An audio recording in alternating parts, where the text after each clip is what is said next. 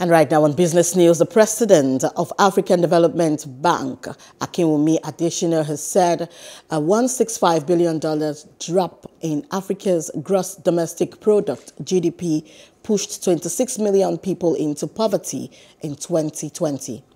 Speaking at the 35th ordinary session of the Assembly of the African Union in Addis Ababa, the Ethiopian capital, the AfDB boss said the dwindling economic fortunes on the continent pushed 30 million people into unemployment within the period. Applauded by African leaders for effectively steering the continent safely from the harsh impact of the COVID-19 pandemic, additional cautioned against outsourcing security of the continent to foreigners, stressing the need for leaders to protect lives by building healthcare infrastructure and vaccine-producing factories. Hello, hope you enjoyed the news. Please do subscribe to our YouTube channel and don't forget to hit the notification button so you get notified about fresh news updates.